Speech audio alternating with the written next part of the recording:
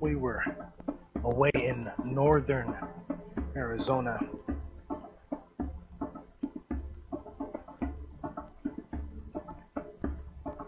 What are you listening to?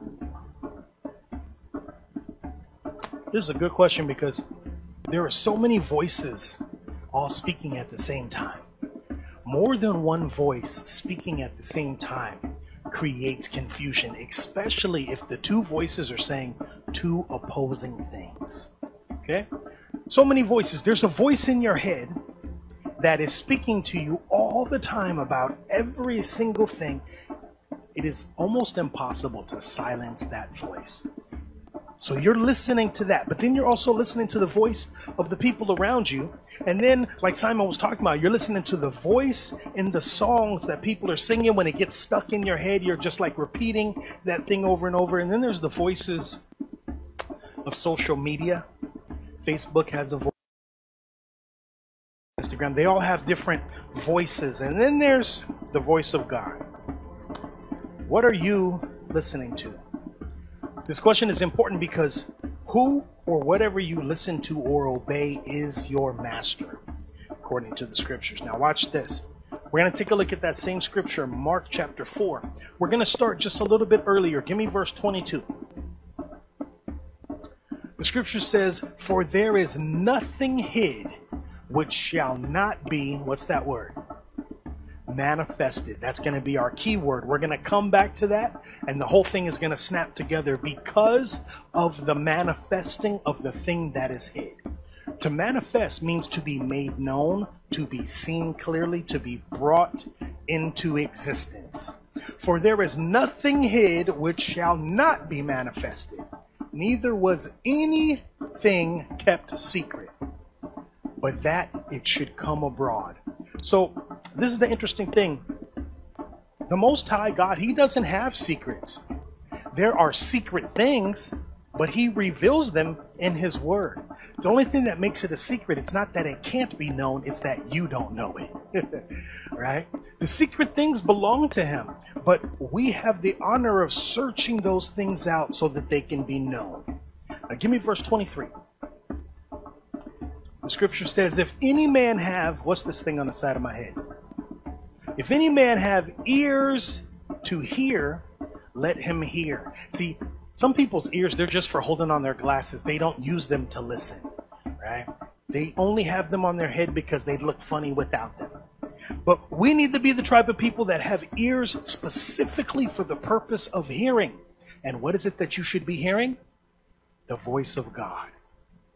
Okay. "If any man have ears to hear, let him hear." Verse 24. "And he said unto them, Take heed what ye hear."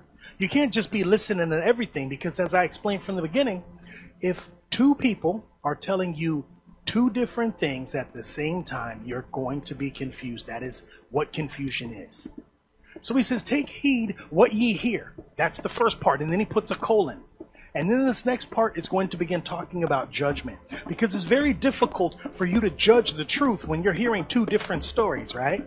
So this is weird, because we went away to camp, and as they were reading from the Bible, they're reading a totally different version of the Bible. So I'm hearing a totally different voice, and I don't recognize that voice. They're reading from some, I don't know, it was NLT, BLT, ABCD. I don't know what it was. It was crazy, but I didn't recognize the voice of it. But Christ says His sheep, what?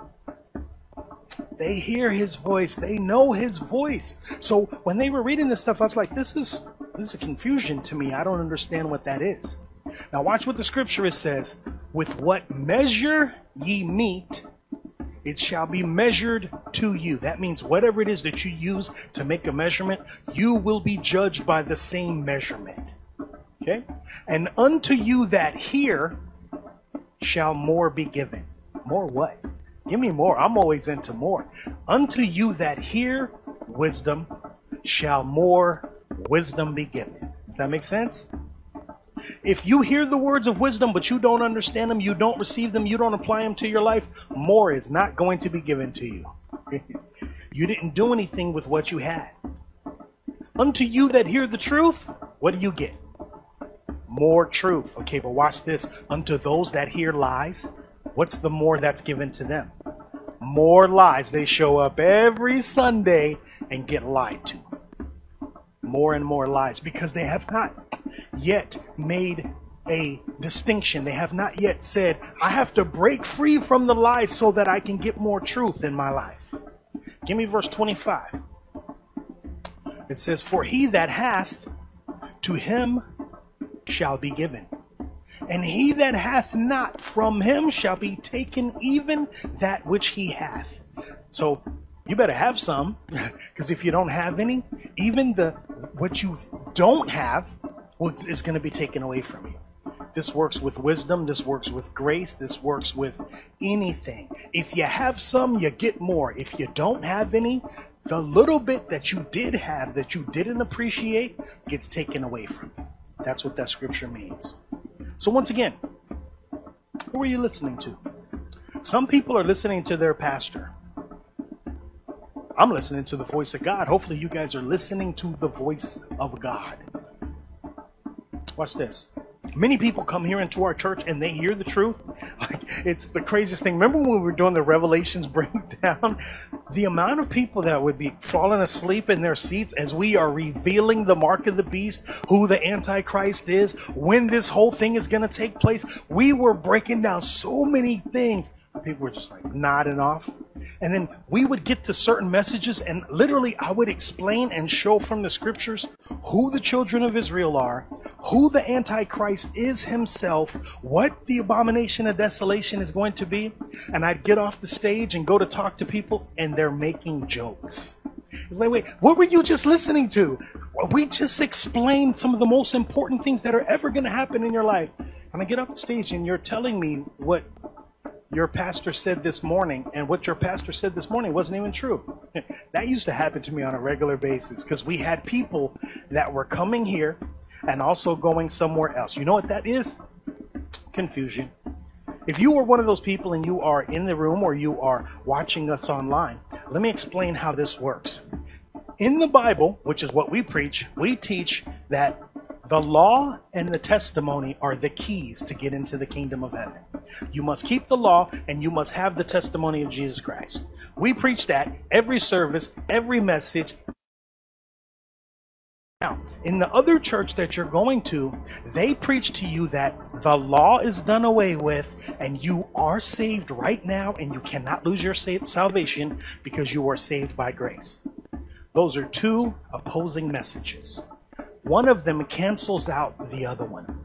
It's very difficult if you're coming here and you're hearing, not just hearing, but you're reading it for yourself. Like you come in here and you read it on the screen. Nobody can ever say, well, the pastor at that church said, because I didn't say anything, because there's a screen for each one of your eyeballs so that you can see it for yourself. Now watch this. You see it and you read it here, and then you go somewhere else and you hear the opposite of it, and that is confusion. Who's the author of that? Satan is the author of that, because the scripture says God is not the author of confusion, but peace, as in all churches of the saints. So if we are saints in here, if we are planning to be ruling with Christ in the kingdom, then we have to be keeping this word. We have to be not confused. We have to remove the confusion from every possible situation.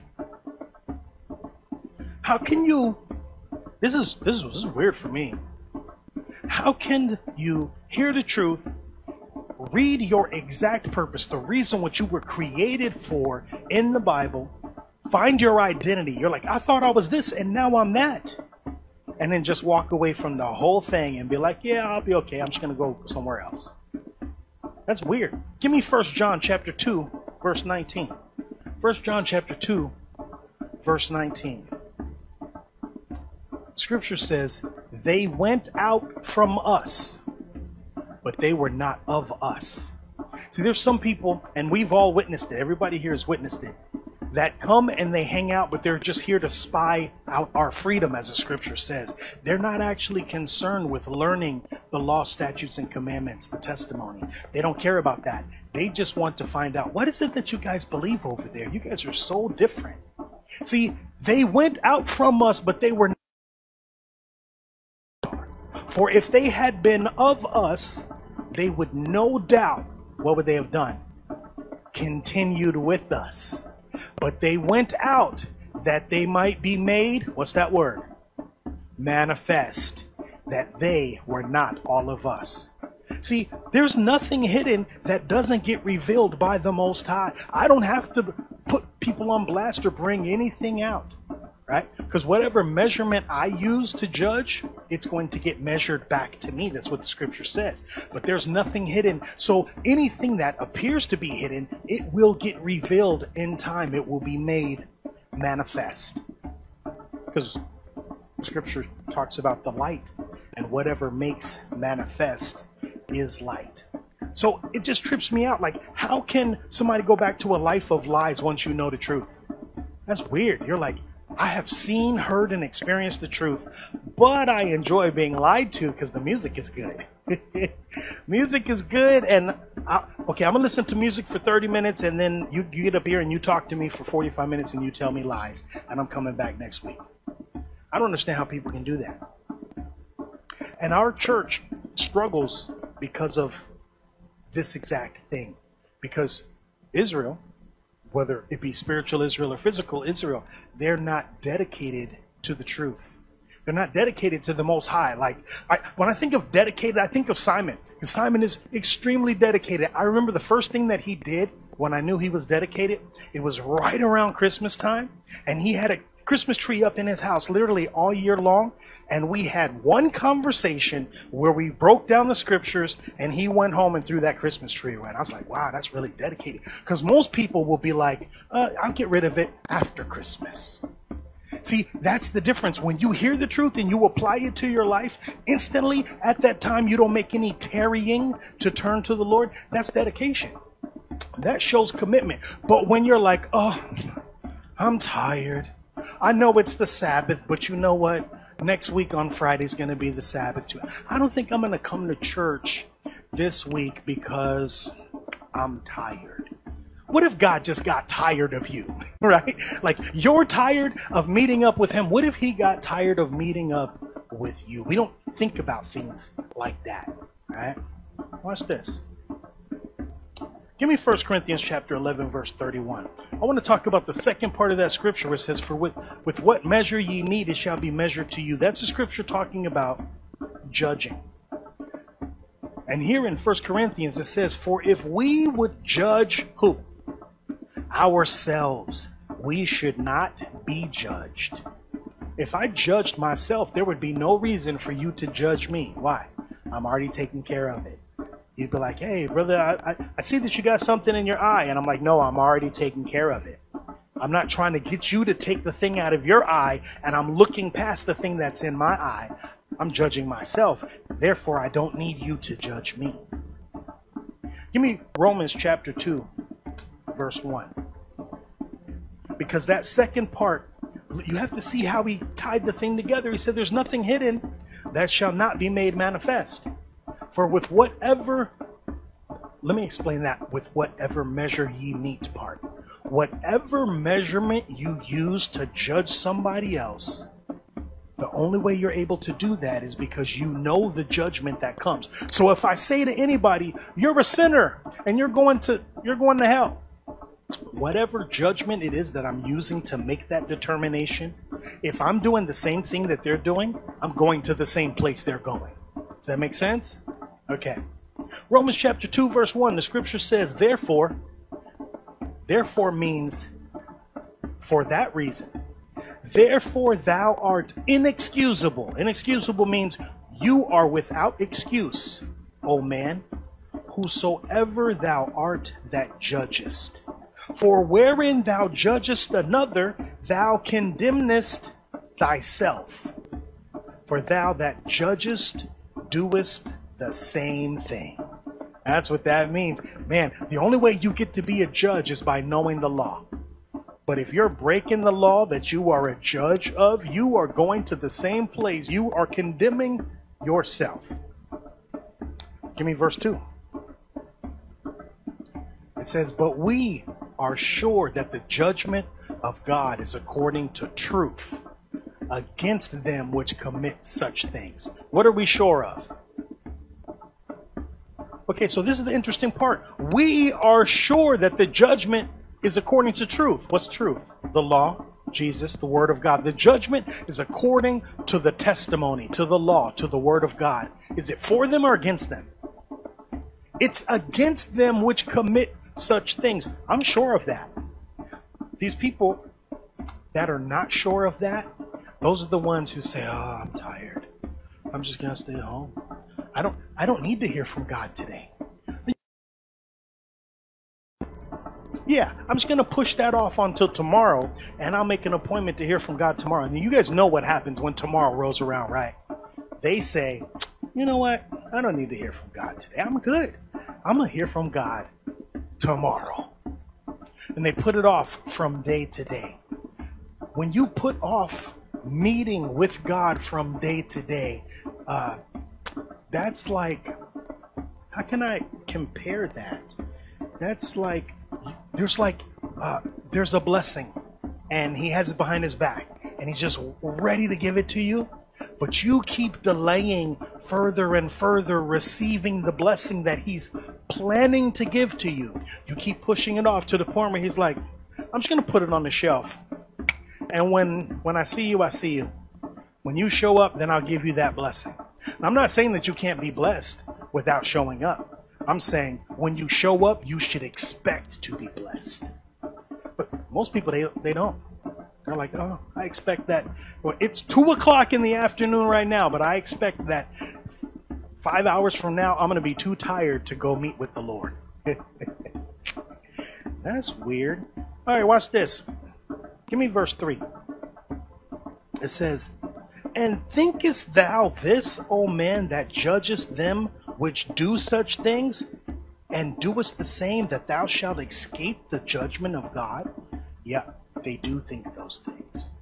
There's some people who come to our church and they only show up so that they can get answers, so that they can go and answer other people's questions. Now that one's really weird to me. Like, they'll show up to the Bible study and they'll write down a gang of notes, and then we won't see them again for a month. And when they come back in a month, they'll tell us all the stories about all the conversations and arguments they got into that they could not get themselves out of because they don't show up to get fed on a regular basis. They only show up so that they can get ammunition for the arguments that they're getting into. That's interesting. Give me Luke chapter 18, verse 16. I want to show you the same story that we just heard, where Christ was explaining about being careful about the judgment that you give and how nothing is hidden. But he rewords the entire story. Luke chapter 18, verse 16, it says, no man, what? Luke chapter 16, verse, my bad, Luke chapter 8, verse 16. Yeah.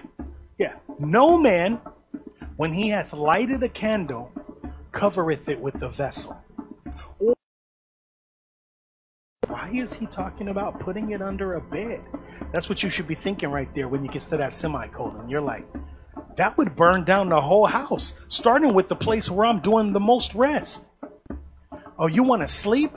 You got a candle lit and you're going to put it under your bed? You're not going to be doing much resting.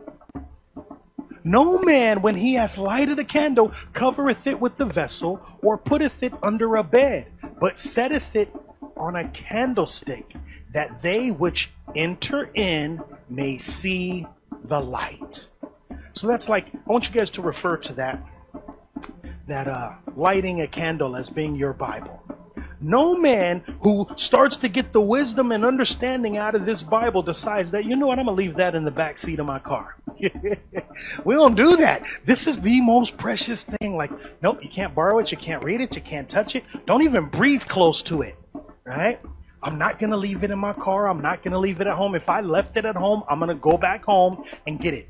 If I leave my phone there, you guys will go back home for your phone, right? Skirt, turn around. I can't live without my phone. I got to make sure I got my phone.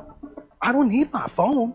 Ain't nobody calling but with problems. I need to be able to supply some answers, so I'm going to go back and get my Bible, right? No, you know what? Let's just slide that Bible under the bed. What are you doing putting your Bible under the bed? You put it on a candlestick. So in your house, that would basically be like a table in the living room so that you can always see it there, and the house can be built on that word. It says that they which enter in may see the light. Now watch, give me verse 17. For nothing is secret. That sounds familiar? That shall not be made, what's that word? Manifest. Neither anything hid that shall not be known and come abroad. That means it's possible to know everything that you desire to know. Who are you going to ask? Google? You need to ask the Most High. The scripture says, if any of you lack wisdom, who do you ask? Alexa, that's right. No, you ask, if any of you lack wisdom, let him ask of God to give, who giveth to all men liberally and upbraideth not. Okay, so watch this. If it can be known, you're going to know it through the knowledge of God. Now, verse 18. Take heed, therefore, how ye hear. What's the difference between this one and the last one that we... Remember, these are the same story, but he's using different words. What did he say here? He said, take heed how you hear. What did he say in the last one? Take heed what you hear. Take heed means to be careful. He's like, be careful what you hear. But here he's saying, be careful how you hear it. Because as Simon was explaining, sometimes people who love lies will speak just a little bit of truth. And what does that create? Confusion. But God is not the author of confusion. If what you are hearing, though it may be from a guy with a suit and a tie, and he's standing at the podium, and he's saying, Jesus, Jesus, Jesus. He's got so many Jesuses, that doesn't mean that he's speaking the truth. To the law and to the testimony. If they speak not according to this word, what? It is because there is no light in them. Okay. So, for that reason, the scripture says, take heed, therefore, how ye hear. For whosoever hath, to him shall be given. And whosoever hath not, from him shall be taken away even which he seemeth to have. Man, I thought that dude had a lot of wisdom. How is it possible that he's down there in the lake of fire? I thought he had a gang of wisdom. No, the wisdom that you had was worldly. It wasn't biblical wisdom. Biblical wisdom only comes from the Holy Ghost and from the revelation through the precepts. Right? It does not come, I don't care how many years you spend in seminary, just like trying to get a degree. It doesn't matter if you don't have the Holy Ghost. It doesn't matter if you don't understand the precepts. All you're doing is wasting a lot of money and a lot of time. Right? Take heed, therefore, how ye hear. How did you hear that? That's what I usually be like, so where'd you get that from? That's what I ask people when they ask me, where'd you get that question from? And that's weird. Take heed, therefore, how ye hear. Make sure you're hearing the right thing from the right source.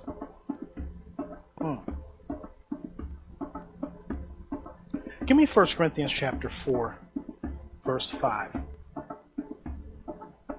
The scripture is talking about judging. Before we go into that scripture, let me explain how this usually works. You guys heard of this thing called gossip? Gossip is when one person tells you something, whether it's true or not, and you believe that thing without checking the facts. You have not checked the facts. So I want you to imagine that someone comes along and they tell you something about somebody else, and it is completely out of that person's character. You're like, no, there's no way that person did that. And then you're like, oh, well, maybe they did. I don't know. You believe it, and then you start to treat that person differently. You're not judging righteous judgment. You're judging according to the appearance. You're judging by what you heard. Is that the right way that we're supposed to judge stuff? No. So we don't judge that way. We don't judge according to the appearance. We judge righteous judgment. Now, 1 Corinthians chapter 4, verse 5, the scripture says, therefore, judge nothing before the time. What's the time? What's the time? The time of judgment. You are not the judge. You are not the judge. Therefore, you don't get to judge anything before the time. And then it tells you when the time is. See, there's a comma. Therefore, judge nothing before the time. And you say, when's the time? And it says, until the Lord comes. Oh, okay, now I know the time. Who both will bring to light the hidden things of darkness and will make, there's that word again, and will make manifest the counsels of the hearts. And then shall every man have praise of God. So, I'm not supposed to be judging you. You're not supposed to be judging me. I'm supposed to be judging according to the scriptures. I don't get to judge according to my opinion. You don't get to judge according to your opinion, because that creates confusion. What if everything you heard was just a bunch of judgment? People's opinions. You guys know, that's what, have you ever heard this word? People are like, oh, he's very judgmental. You know that word, right? Oh, he's very judgmental. That doesn't even mean anything. Very judgmental. What does that mean?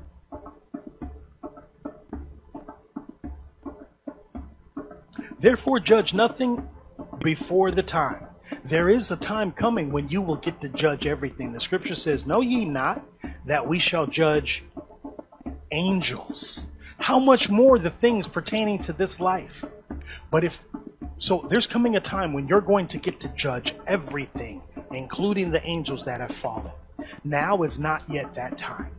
Right now, you are in a time where you are submitting yourself to the judgment, laws, statutes, and judgments of the Most High God.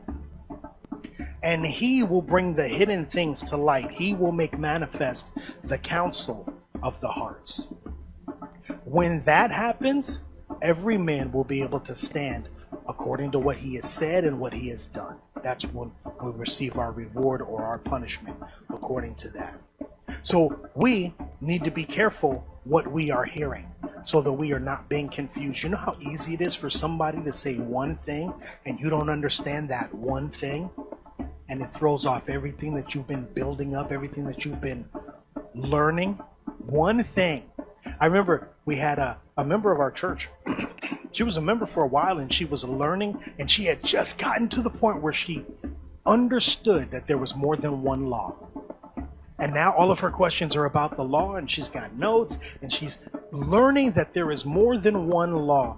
And then she went to another church, and they had one of those services, you know, the kind where people roll on the ground and they speak in gibberish. She went to one of those and heard the exact opposite, and that was her last day in our church. She came back, she told us, she went to that thing, she did all of that stuff, and that was it. She didn't believe in the law, she didn't believe in the testimony. Wow. See, a little leaven, what does it do? Leavens the whole lump. Little leaven leavens the whole lump. So be careful not only what you hear, but how you hear, and make sure it is according to the Word of God. And with whatever you use to judge, know in advance that you will be judged by the same thing that you are using. Amen? This is the message that we have for tonight.